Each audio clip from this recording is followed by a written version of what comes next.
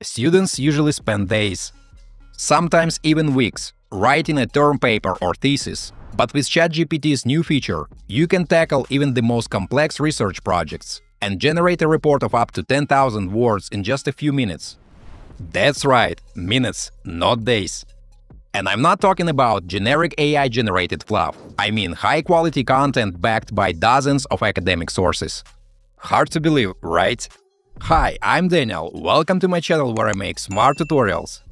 Today, I'm going to show you how to use the Deep Research tool, built right into the ChatGPT interface. We'll go over how to craft the right prompt to get the best results. I'll also try generating a long-form article based entirely on scientific sources. If you're working on written assignments, this video could save you hours. Seriously. Also, I've left all the useful links in the description down below, so don't forget to check them out. Time to see this tool in action. Let's get started. Deep Research tutorial. Let's explore one of ChatGPT's newest features, the Deep Research tool. It allows you to conduct research on any topic you define. We'll also be using the new research preview model, GPT 4.5, which is excellent for idea generation and research. Exactly what we need. We'll ask it to conduct research. Act like an academician. Select scientific presentations and articles. Identify sources. And organize the material. Our topic will be Modern Trends in Renewable Energy Generation, targeting college students aged 18 to 25. Let's go ahead and submit this prompt. The first thing ChatGPT does is ask follow-up questions. So let's prepare brief responses and continue the process.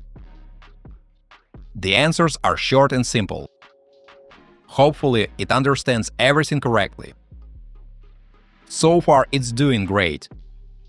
It recognized that I'm asking for a 1500-word article. It's going to include a chart, a data table with visuals, and present the content in a student-friendly format. Let's see how the research unfolds. We are starting the research. Let's give it a few minutes. And now we see that ChatGPT has opened a side panel on the right. It includes an activity section and a list of sources. The entire research process happens right here in the sidebar. This is where the AI collects sources and where the research develops. We'll wait for it to finish. We can already see that 4 sources have been added. Actually, it's 3.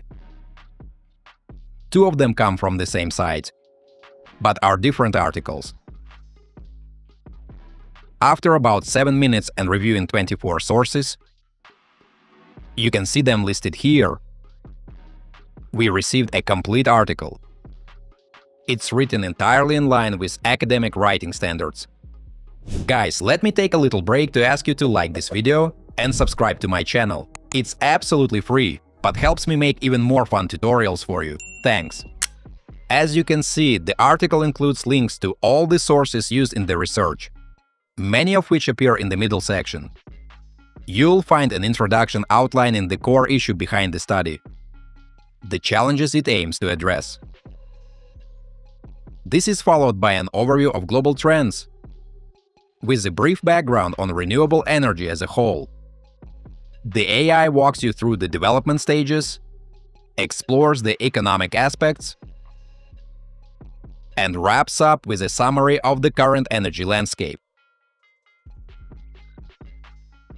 From there, the article dives into various types of renewable energy: solar, wind, hydropower, emerging options like hydrogen, wave energy, and more. It raises key questions, presents analysis, and also covers other renewables, such as geothermal and bioenergy. It also addresses innovation and directions for future research. all structured according to proper academic standards. And of course, the article concludes with a final section titled "Powering a Sustainable Future," highlighting the outlook for the field. There's also a data table summarizing the resources used, which ChatGPT references throughout the article and compiles into a bibliography at the end. So, overall, the Deep Research feature proves to be a powerful and practical tool, not just for scientific or academic projects. And GPT 4.5 performs especially well for writing and research tasks, making it a highly suitable model for this kind of work. Final thoughts. Okay guys, let's wrap this up with some final thoughts. AI tools are evolving fast, and today they can handle way more context than they could even 6 months ago. As you've seen, ChatGPT doesn't just generate text, it actually spends time analyzing sources. It even asks follow-up questions to deliver a much more accurate result. Honestly, I think this is an impressive feature, especially for students and researchers. But what do you think? Who else could benefit from Deep Research? If you're excited to try it out, or if you have already used it and have some thoughts to share, drop a comment below. I'd love to hear about your experiences. Don't forget to hit that like button if you found this video helpful, and subscribe for more tutorials. Thanks for watching, until next time.